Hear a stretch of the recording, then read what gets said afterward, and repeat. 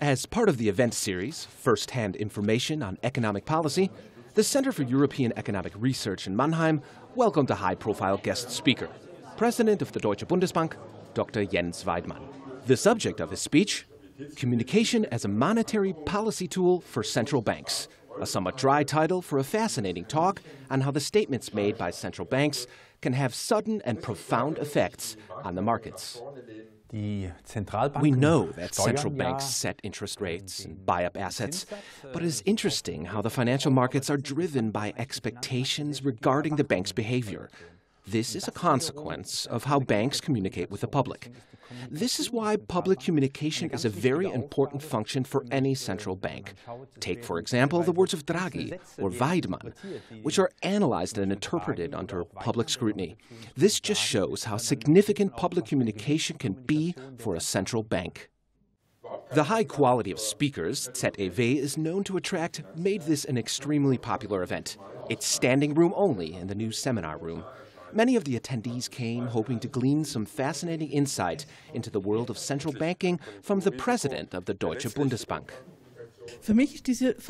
What makes this event and this whole series of events so interesting to me is that it provides an opportunity to interact with experts in the field in a pleasant and relaxed environment. I think it is a very, very good thing that ZEW is able to attract guest speakers of the caliber of Mr. Weidmann, so that I can glean first-hand information that is highly relevant to my day-to-day work. One of the main goals of the central bank's communication strategies is to create greater transparency, declared Weidmann in the opening of his speech. By explaining their decisions in a clear and comprehensible manner, banks can foster trust among the public that they are fulfilling their mission of keeping prices stable. Clearly, how banks communicate with the public can also serve as a monetary policy tool that can be used to steer expectations. Whenever people participate in the economy, whether as business owners, employers, or consumers, they are looking ahead to the future. What this means is that they have to make decisions based on expectations that, in turn, may be influenced by the central bank via public statements.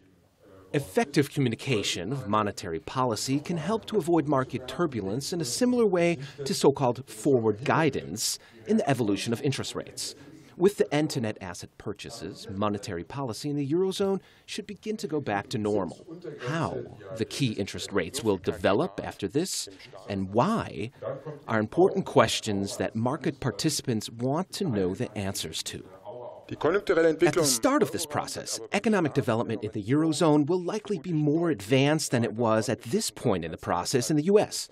As a result, the first interest rate hike could come sooner after the end of the net asset purchases than it did in the U.S., where more than a year passed between the end of the purchase program and the first interest rate increase. Market participants therefore expect the first interest rate increase to come sometime around mid-2019, which to me does not seem entirely unrealistic. This is a highly plausible assumption to make. In the lively discussion that followed Weidmann's speech, it was clear that the audience was highly invested in the topic at hand, taking full advantage of the Q&A session to engage in the discussion. It is always beneficial to hear and experience figures from the worlds of politics and business speak in person. You get more background information and can pick up on certain nuances that are otherwise often lost. And today, Dr. Weidmann, president of the Deutsche Bundesbank, was another excellent example of this. First-hand information on economic policy was a fitting title for today's talk from the president of the Deutsche Bundesbank at ZEW. As a research institution at the intersection of science, politics, and business, and in part thanks to its regular publications, including its indicator of economic sentiment and financial market reports, ZEW has gained a strong reputation across Europe. And at events such as this, it's not hard to see why.